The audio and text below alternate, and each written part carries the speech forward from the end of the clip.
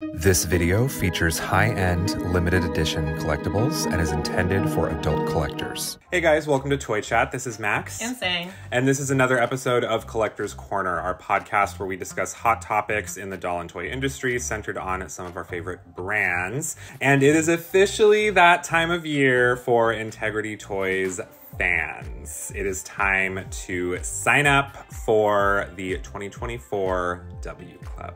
Yes, we have many videos about the W Club in the past, so we're not going to be covering everything in detail here, but we do want to talk about kind of the new stuff that's changing, new information, as well as our first opinion and thoughts on the upgrade dolls for this year. Yes, we're also going to be talking a little bit about the new Integrity Toys convention. It's their very, very first in-person convention since the pandemic, since 2019 was the last fully, the full-scale convention. They did a condensed, event for curated, and they've had many virtual conventions since then, but they talked a lot about that in, a recent live stream, which we have watched. And yeah, we're going to be talking about it. So we are officially in the sign-up window period for the 2024 W Club, and the deadline to sign up is March 18th. Of this year, so very short window. Yes. So if you want to sign up soon. Yes. So it's once again, $50 as it has been for a very long time now. All the other prices are raising, but that's, the one thing that's stayed the same. Yeah. So once again, we're not going to dive into detail about everything the W Club offers. Check out our previous videos and the official Integrity Toys website if you want to learn about that. So as these live streams pretty much always are, it was hosted by W Club founder Carol Roth, and she was joined by Alen, and they jumped pretty much straight into, the doll reveals. They gave some, of the basics of the W Club to start, but they kind of, jumped right into the upgrade dolls, which is, pretty much the meat and potatoes of what people tune in for. And once again, these dolls are exclusive to folks who sign up for the new club year. So it is an additional expense, can be added to your membership. And it's optional, which ones you want. The first designer that they brought on, another thing too is they pre-recorded the doll reveals. So the doll reveals themselves were not live. But Jesse Ayala was brought on, and the very first reveal was fashion royalty. And I have to say, I feel like there has been a resounding request for Adele Makeda to make an appearance as an upgrade doll. I feel like for upwards of 2+ years at this point. I feel like I've seen that come up on IG, the W Club forum, just all over the place. I think in general too, there's just been really a demand for characters of color, to appear, or obviously, IT switches up skin tones and all that, but specifically for, a black coded or character that is traditionally of color to make an appearance in the upgrade dolls. But lo and behold, it was Dania. Yeah. Her name is Holiday Spot Dania Zarr. I was really not expecting to see Dania, and it was interesting because Jesse had mentioned, during this that he's like, oh yeah, this was a character that was really requested or da-da, and it's like, I do know Mothership Dania was extremely popular. I'm not horribly under the impression that I think the whole idea is Dania was kind of linked to club dolls plus convention dolls. The last few times she was available was convention dolls. So there was that Dania from the Legendary Convention, as well as the Dania from Seven Sins. So she was kind of hard to get, so I can understand. We did just see Dania in Seven Sins. Just saw her, yeah. So I think this Dania is I love the screening. Cute. I think it's cute. It's the Mothership screening. I was gonna say it looks like a very familiar screening, we've seen in her recent releases. It looks like the Mothership got a haircut, and it looks like she's on vacation. So I do think it's funny that Adele has been so popularly demanded as an upgrade doll, and this Dania is wearing an outfit that reminded me of Petite Robe Classique Adele. From the Legendary convention. It's kind of like, yeah, like cute little white polka dots, flowy. Yes, polka dots has been kind of a common look pattern for IT dolls, because there was also those Jason Wu poppies with the polka dots as well. Yeah. Also, by the way, all of the upgrade dolls, with the exception of Poppy, are $165. Yeah, so dollars. So that's a price increase, because the last few upgrade dolls has been $160. I really have to say, it's very tragic that we're living in a world where the upgrade dolls are $165. I remember back when they were like $140, $130. Less than that, I feel like at one point. Yeah, it's so, and obviously the upgrade dolls are overall much simpler than standard, IT dolls. That gives me concern about what kind of prices we're going to be looking at into the new year for, the standard dolls. Dania's cute. I was really surprised to see her. This was not what I was expecting. So the doll is based on kind of Audrey Hepburn, with kind of like a nod to Elizabeth Taylor's like lavender eyes, because she had unique kind of like bluish lavender eyes. So I definitely appreciate that homage to that kind of style. She's kind of basic, but I guess these are supposed to be kind of basic. But I do appreciate the fabric that they use, so it's not just strictly like a polka dot print on like cotton fabric. It kind of has like a texture to it. I did notice that too, actually, especially once I got a closer look at the promo images. The texture and kind of construction of the dress it looks really nice. Yeah, so it kind of has this like texture, kind of like pilled, protruding, like spotted look on the fabric, which is kind of cute. I just don't know if I love the cut of the dress, that kind of asymmetrical like flap that kind of protrudes out. Yeah. I think there's a better way of doing it, but I mean, she's cute. And does she has kind of like a pixie cut? Does Yeah, she has really short hair? Pixie cut with like really short, like side swept bangs, which is Yeah. kind of unique. Oh, like the The other thing too is Dania has the blush skin tone, which was the recently released I skin know, tone. it's so funny because like both Dania and Rayna, that we're going to talk about in a little bit, are on the problematic skin tones, where like there was a head and body mismatch for both of those. Yeah, the Sun Kiss is known to have mismatched skin tone, and Blush also, they seem to haven't figured that one out yet. Yeah. All in all, I think this slot should have gone to Adele. That's kind of my 2 cents on the FR. But Dania's pretty. Overall, these upgrade dolls seem pretty well received. This is just, once again, not a very diverse trio of upgrade dolls. So let's move on to New Face. So the New Face doll is Sweet Retreat, Rayna Ahmadi. Another character I feel like we have seen pretty recently. They heard my cry when I was like, years ago, when I was like, where is Rayna? And we've seen Rayna a lot the past like few years. Knee-jerk reaction to this Rayna. I think she's really pretty. I think she's for sure going to end up being my favorite of these 3 upgrade dolls. Jessie and Carol were talking about how there's a bit of a Going Public Eugenia inspiration and like similar coloration on Rayna, which I can definitely see. This is kind of like a Going Public Rayna, in a sense. Like the eyeshadow and the piercing blue eyes. Yeah. I think she's very pretty. Her outfit is, kind of like a cute, like tweed Chanel aesthetic. It's very summery. I don't know if I want to wear tweed during the summer, but that's my only thing. Yeah. But yeah, I love the pink and blue. Yeah, it's cute. She's cute. She's probably the best of the 3. Yeah, for sure. I think, this Rayna is really nice. It's nice to, I love Rayna, so it's, it's nice to see her again. As a standalone doll, without any like connotations of like missing characters we haven't seen in a while, this is a very beautiful doll.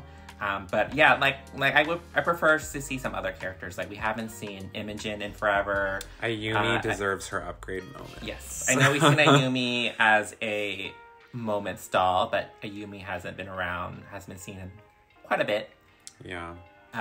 Yeah. I mean, I think she's cute. She's very, like, pastel. It's really, yeah. She could fit in that, like, Mademoiselle line, too. Oh, totally. It's really funny that her accessories, you're, like, running through all the popular pastel colors. Yeah. She has, like, a lavender bag, you know, light blue shoes, and, like, you know, light pink, like, a little, like, bandana headscarf. Yeah. Yeah, it looks like the bag is based on, like, Valentino. It has an N instead of a V. Oh, yeah. That's really cute. The bag is really cute. Yeah. Yeah. Rayna's great. She's my fave. But, you know, speaking of moments, the final reveal, you know, David Buttry revealed Poppy, which we knew there was going to be a Poppy. There always is in the upgrade dolls. I've seen some people say they'd like to, it would be cool to see, like, someone different from the Poppy universe in this slot. I think that would probably be way too much of a risk for an upgrade doll because, you know, it's for, like, newbies and trying to attract people to the club. I mean, I think it would be fun to see a Ginger or Tulabelle or whatever, you know, upgrade. But what we got was Angel Eyes Poppy. So this is essentially a continuation / borderline color variant of Undercover Angel Poppy. I mean, honestly, this is a few small details away from being a Moments Poppy. I mean, there's, like, very slight differences in the construction of the bodysuit. The original, had a plunging neckline, and this one is like, you know, open shoulder, kind of cold shoulder. Yeah. But yeah, I mean, it's meant to be a companion doll. I think, you know, the theme was Charlie's Angels, and there's usually 3 angels. So this is our second angel. Yeah, so the hairstyle, it looks like the hairstyle is pretty much the same. This one is just brunette instead of the blonde of the original. And this one she comes with very similar accessories. I mean, she comes with less than the original did. Yeah, the last one, the Undercover Angel was a gift set. So she came with a secondary outfit. Yeah, this one is just the bodysuit. Just the bodysuit. She comes with the same gun accessory, and her bodysuit is orange instead of, like, you know, the glitzy red. Yeah, it's like a gold to me. It's like a golden orange. I'm not so much a fan. I think this was a bit of a unexciting reveal of the upgrades. I mean, I think maybe people who missed out on the Undercover Angel Poppy and really wanted a doll that's similar might be happy about this. The impression, you know, watching the live feed of the comments, it seemed like these upgrade dolls were well received overall. But I think, for longtime collectors, probably particularly if you already own, you know, Undercover Angel Poppy. It is true, yes, there's 3 of Charlie's Angels, but they don't all, like, look like the same person. You know, it's like they're different people. So this is a slight spin on Undercover Angel. Like I said, it's a small step away from being a Moments recreation of her. Stop trying to make Moments happen. It's not gonna happen.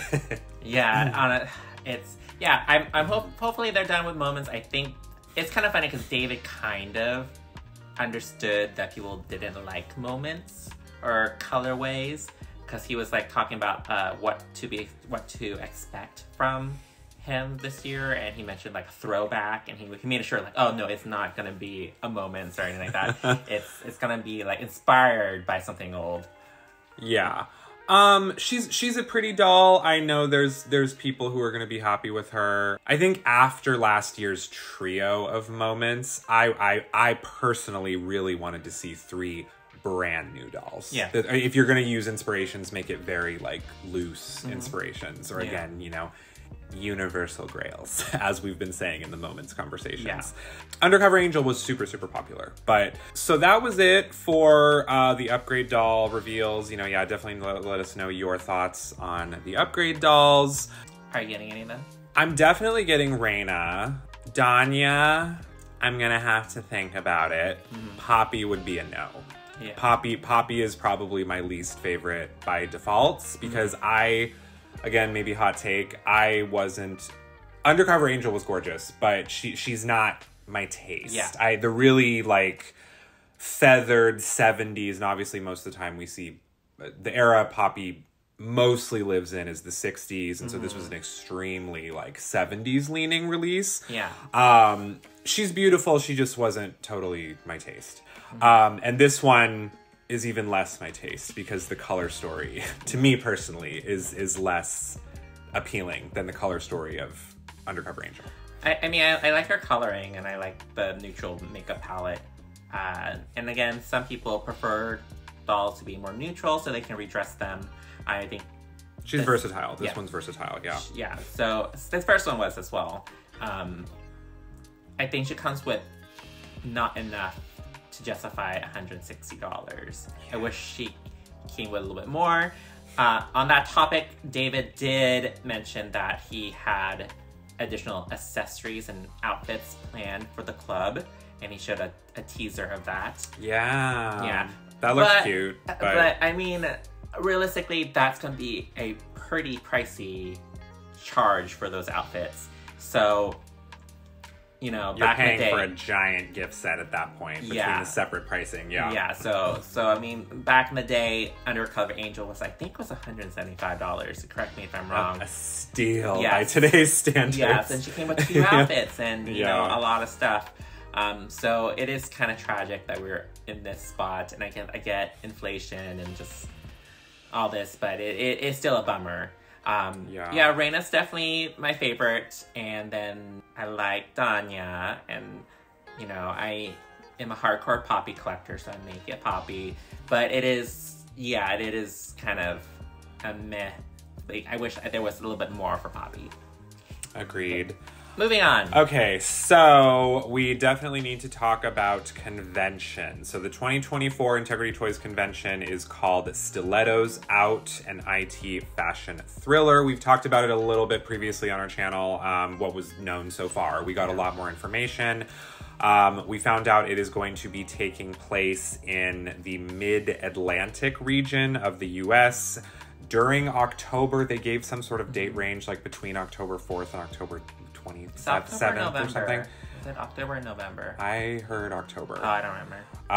I know they've previously had conventions during October. It's usually around Halloween. No, because remember there was that one convention that like Halloween. Overlapped with Halloween. Yeah, it was like Halloween to like early November. So you're saying it's early October? No, they gave a huge range. They said sometime between early October and late October. Yeah, so they gave a rough range that like early fall holiday season is when it's going to take place.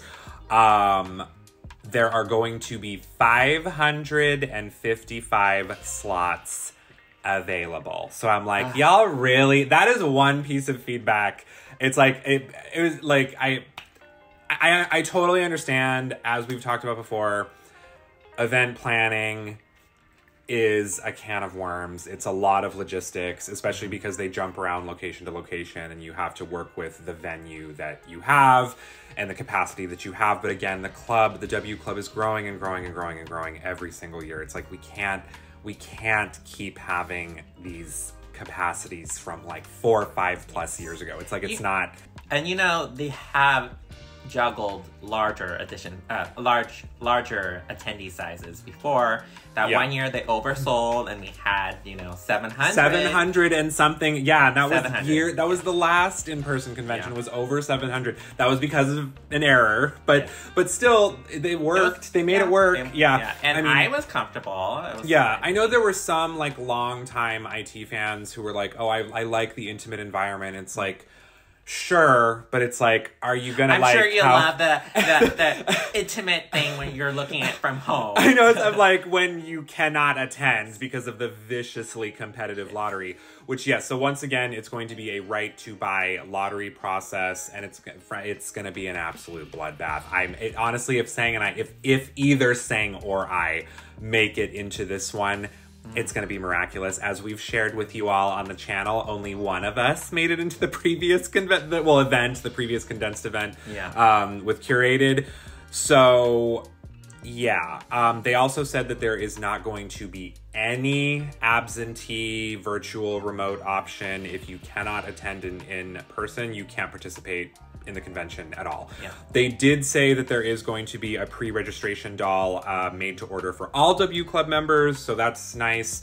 But there's no remote virtual accommodations whatsoever, which is a bummer. Honestly, I was really hoping they would accommodate that, because I really noticed, like, in the comments, there were a lot of international collectors and also like disabled, you know, collectors and stuff like that who were really frustrated by this decision. I think, you know, especially because since the pandemic, the IT community is starting to get used to the access of virtual conventions and stuff like that.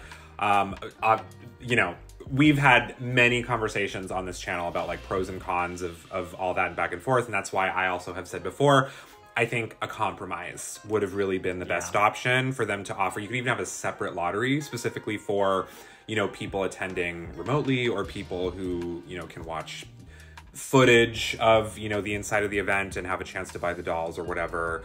I feel like that would have been totally doable. So I'm not completely sure why this decision was made, but that's what they did. And they did also say that, and this is another thing that I think is going to make this event popular, the Style Lab is new face. And they had mentioned that they believe it's the first time new face that we've ever had a completely new face Style Lab. So, and it's designed by Jessie, so you know it's gonna be crazy. Yeah, it's, if neither of us get in, I'm gonna cry. But yeah, so I mean, that's exciting. They did say they're not going to share any details of the location or anything like that, specifics, until registration ends. And they did say you can enter more than once for multiple memberships, which has been the case in the past. But they did also mention that you can attach people, obviously other people, to your multiple memberships. And so you can like add a person's name to your second or third or whatever membership. And if you enter for that membership, so basically if you win using more than one membership, meaning you entered with multiple memberships and you have another person's name tied to that other membership, only that person listed on the membership can attend, but you will have a chance to purchase up to 2 convention tickets. But again, you have to win more than once, essentially, with your multiple memberships. So that kind of creates a scenario if you, I mean, and the unlikely scenario where you are in a group under one membership collective, that means only 2 people can go. So yeah, if you have multiple memberships and more than one of your memberships wins, you have the opportunity to purchase convention tickets for up to 2 people. That person has to be already listed under your membership. Under your other membership's name. Yeah. So they said even if it's like family members or something like that, you have to list that family member's name. Yeah, so say you bought multiple membership and the person you list under your account is your husband, but he can't attend, but your daughter can. That won't work. It has to be him. Yeah. And also convention tickets are completely non-transferable, and they are only mostly / partially refundable within a certain period. So if you decide you need to cancel, you can't go, there's a deadline basically to do that, and you will still be charged a processing fee. So you will not get a 100% refund. That was pretty much all the information they gave for now on the convention. So we didn't get any additional insight on, like, you know, the theme or the types of dolls or anything like that. As we've already discussed, it's clearly, the theme is the Stilettos Out. Yeah, it's so it's like a Knives Out. It's a Knives Out whodunit, which has it could mean anything. It could mean, that's so open ended, and I don't really know what that's going to mean from a doll and fashion perspective. We'll have to see, but that pretty much concludes our coverage of, you know, the IT 2024 W Club live stream and, you know, upgrade doll reveals and, you know, some more convention information. So yeah, so sign up if you want to be part of the member of the club. There's a lot of perks, and if you're interested in integrity toys at all, I think you should just get the basic membership. The club is great. $50 gets you a lot of perks. Even if you buy just $1, I think it's worth it. Yeah. Yeah. For sure. So definitely let us know your thoughts on, you know, the upgrade dolls and, you know, all the reveals and information that came out. And by the way, sit tight, IT fans, and stay tuned to our channel because we have already filmed 2 gigantic Integrity Toys reviews. Yeah. I don't know whether or not one of them might already be out or not by the time, you know, this goes out. I don't know. Yes. But yeah, stay tuned. There's more IT content coming. Thank you so much for joining us for this podcast, and we'll see you next time. Bye. Bye.